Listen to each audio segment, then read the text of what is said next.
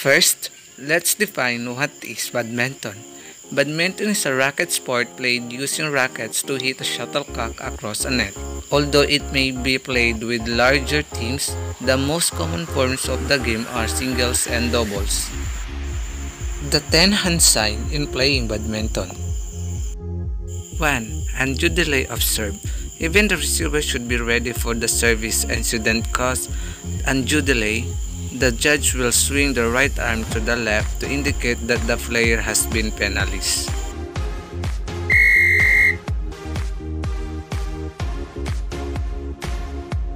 Second, feet on the service line or even off the ground. The server and the receiver both should stand diagonally opposite each other while at the time of service and receive, and they cannot stand outside and bounce on the court lines.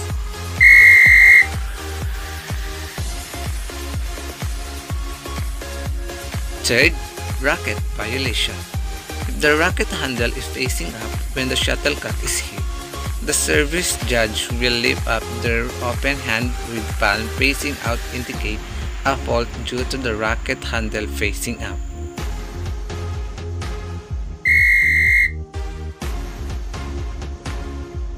Fourth, if the line judge does not see. If the line judge can't see the shuttlecock clearly, as they were unable to see whether the shuttlecock landed in or out, they should cover their eyes with their hands to let the umpire know.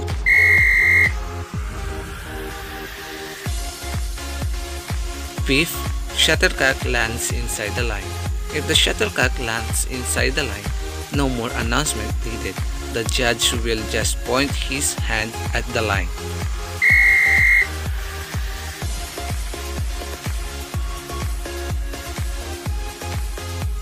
Six, shuttlecock lands out of the line. If the shuttlecock lands out of the line, judge must loudly and quickly shout out so that both players and spectators hear, and will stretch their arms out of the side level, making sure that the palmer is facing forward.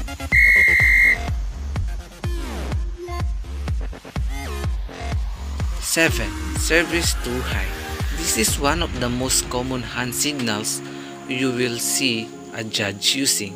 This kind of fault occurs quite often in a match, even at the international level.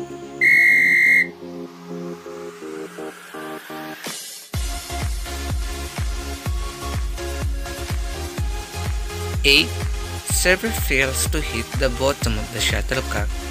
If a player fails to hit the bottom of the shuttlecock when serving, the line judge will open their right hand and lightly touch the palm with their left hand to indicate a service fault.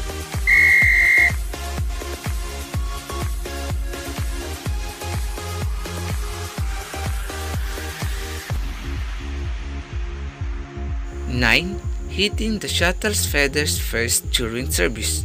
According to WWF's laws of badminton, the service racket shall initially hit the base of the shuttle.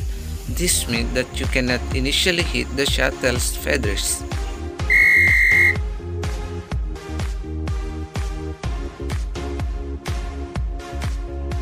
10. Misconduct. It happens when a badminton player misbehaves on the court. Also, the proper way of passing the shuttlecock to your opponent is handing it over. The hand signal for this fault is raising the right hand of the judge.